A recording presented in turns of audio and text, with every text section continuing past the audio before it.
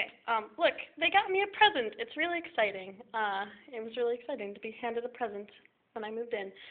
Though also kind of funny because they gave me dishwashing stuff and I don't have a dishwasher in here. I got excited for a second and then back unexcited. Closet. It's kind of a normal closet. Normal closet space. Yay, closet. Nothing terribly exciting there. So let's move on to the last bit. The bathroom. Here is the bathroom. Notice that I have the same wonderful view of the lake as in my bedroom.